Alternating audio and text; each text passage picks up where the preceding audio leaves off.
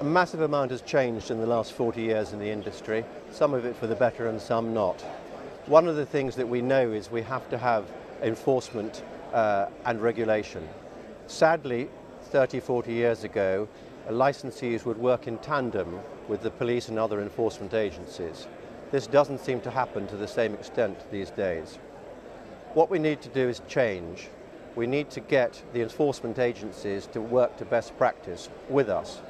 Work with us and we'll achieve a lot. Work against us and it just ends in strife. Why don't we help change the outlook here? I'm sure you can help us.